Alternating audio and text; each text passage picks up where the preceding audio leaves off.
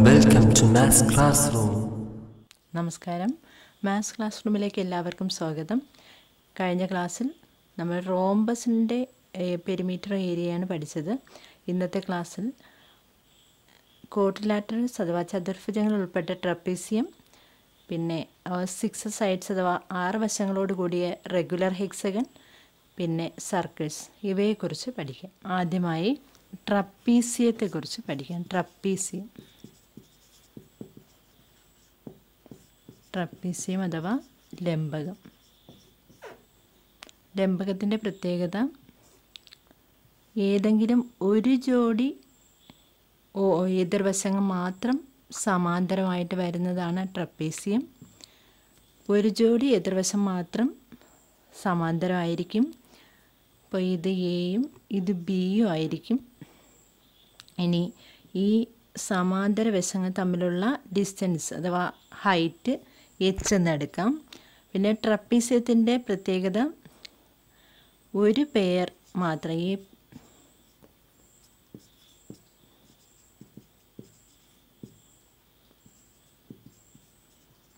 a pair of sides are parallel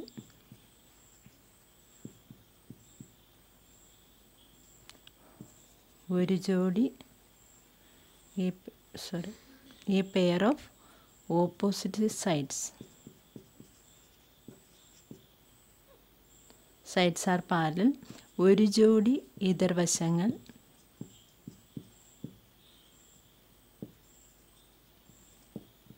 സമാന്തരം.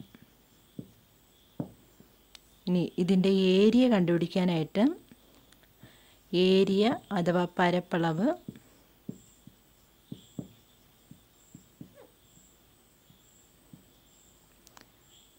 Half into height into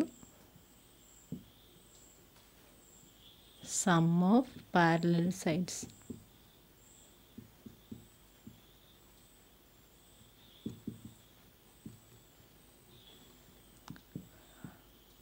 half into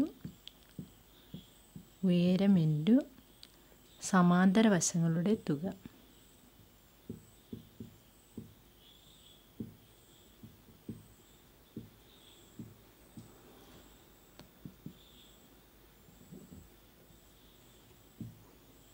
That is half into h into a plus b. Half A plus B into H എന്നോ half H into A plus B എന്നോ പറയാം. അതായത് എയും ബിയും രണ്ട് parallel സൈഡ്സാണ്, opposite ആയിട്ടുള്ള parallel സൈഡ്സാണ്.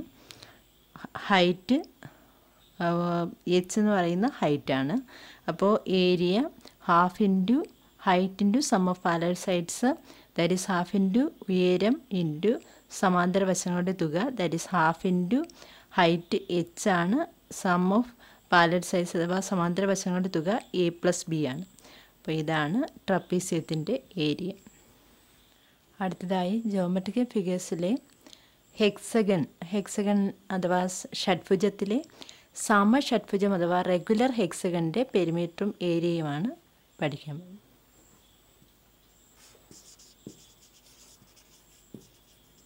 Regular hexagon എന്ന് പറഞ്ഞാൽ 6 സൈഡ്സുള്ള ഒരു പോളിഗണാണ്. ഇതിൻ്റെ 6 സൈഡ്സും ഈക്വലാണ്. ഒരു സൈഡ് എ ആണെങ്കിൽ എല്ലാ സൈഡും എ ആണ്. ഇതാണ് റെഗുലർ ഹെക്സഗൺ. ഇതിൻ്റെ സാധാരണ പെരിമീറ്ററും ഏരിയയും മാത്രമാണ് ചോദിക്കാറുള്ളത്. അപ്പോൾ ഹെക്സഗൻ്റെ പെരിമീറ്റർ, ഇതിന് 6 സൈഡ്സ് ആണുള്ളത്, അതുകൊണ്ട് 6 ഇൻറ്റു എ എന്നോ, that is A plus A plus A plus A plus A plus A, that is 6a. 6 into side, 6 into ഒരു വശം, 6 ഇൻറ്റു ഒരു വശമാണ് റെഗുലർ ഹെക്സഗൻ്റെ പെരിമീറ്റർ അഥവാ ചുറ്റളവ്.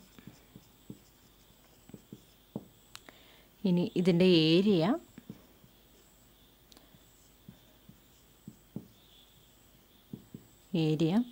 ഒരു റെഗുലർ ഹെക്സഗനെ നമ്മൾ ഡയഗണലിൽ കൂടി മുറിച്ചാൽ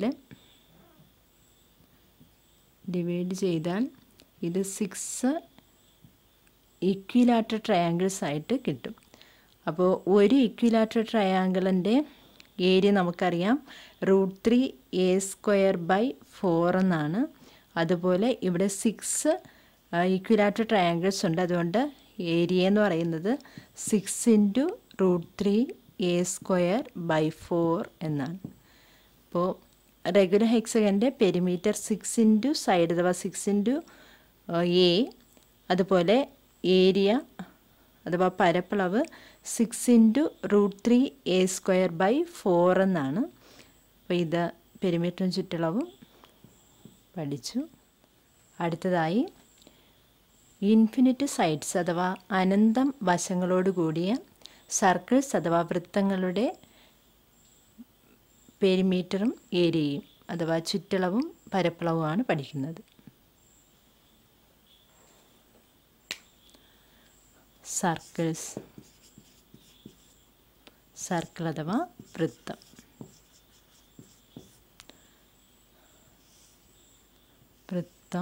വൃത്തത്തിന് ഒരു സെൻറ്റർ ഉണ്ടാവും. സെൻറ്ററിൽ നിന്ന് സർക്കിൾ വരെയുള്ള ഡിസ്റ്റൻസിനെ റേഡിയസ് അഥവാ ആരം എന്ന് പറയും.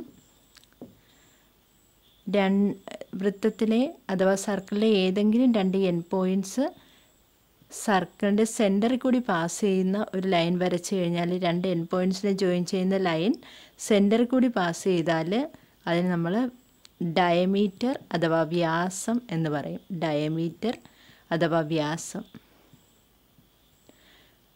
റേഡിയസ് 6 ആണെങ്കിൽ ഡയമീറ്റർ d = 2r ആയിരിക്കും. ഇനി നമുക്ക് സർക്കിളിൻ്റെ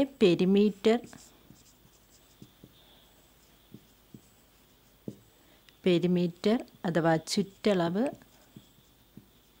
എന്താണെന്ന് നോക്കാം. ചുറ്റളവ് 2πr എന്ന ഇക്വേഷൻ ഉപയോഗിച്ചാണ് കണ്ടുപിടിക്കുന്നത്. 2πr. ഇവിടെ പൈയുടെ വാല്യൂ 6 റേഡിയസ് ആണ്. പൈയുടെ വാല്യൂ 3.14 ആണ്. പൈയുടെ വാല്യൂ 3.14. ഇനി ഇതിൻ്റെ ഏരിയ അഥവാ ചുറ്റളവ് ഏരിയ അഥവാ പരപ്പളവ്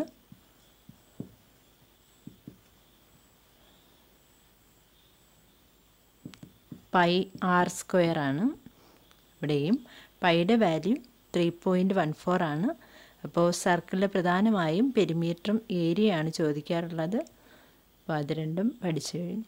ഇന്നത്തെ ക്ലാസ് ഇവിടെ പൂർണ്ണമാകുന്നു. ക്ലാസ് ഇഷ്ടമായെങ്കിൽ ലൈക്ക് ചെയ്യുക, കൂട്ടുകാരുമൊത്ത് ഷെയർ ചെയ്യുക, അതുപോലെ തന്നെ ചാനൽ സബ്സ്ക്രൈബ് ചെയ്യുക. Thank you.